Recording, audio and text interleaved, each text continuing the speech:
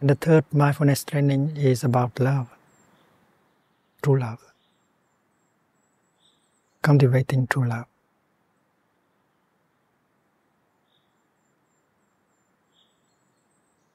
Aware of the suffering caused by sexual misconduct, I am committed to cultivating responsibility and learning ways to protect the safety and integrity of individuals, couples, families, and society.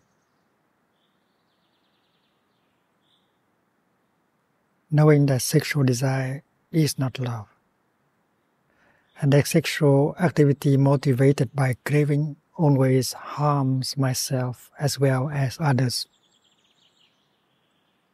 I am determined not to engage in sexual relations without true love and a deep long-term commitment established in the presence of the family and friends.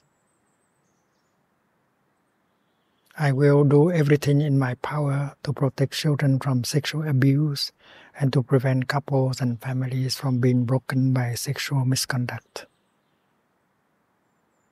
Seeing that body and mind are one, I am committed to learning appropriate ways to take care of my sexual energy and to cultivate kindness, compassion, joy, patience, inclusiveness, and all elements of true love for my greater happiness and the greater happiness of others.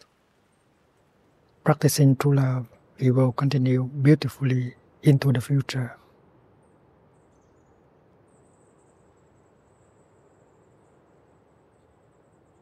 We learn one thing from the third mindfulness training.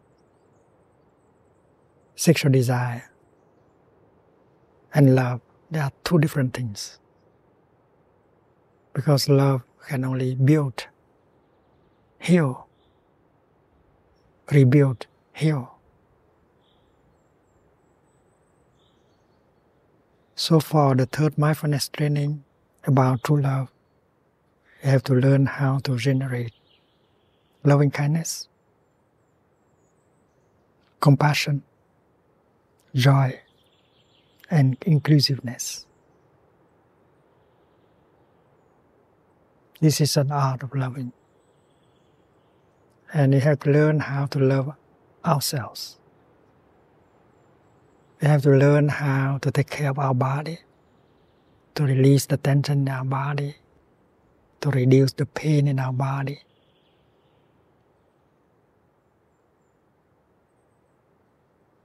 And there are very concrete ways to do it.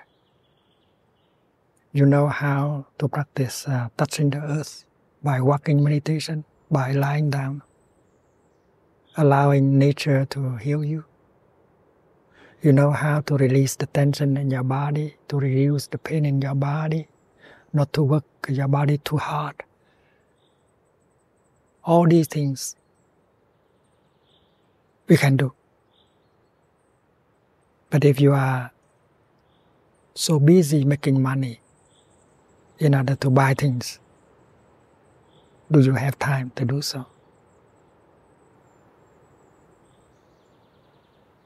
And there are those of us who know how to organize our life in such a way that we have enough time to love.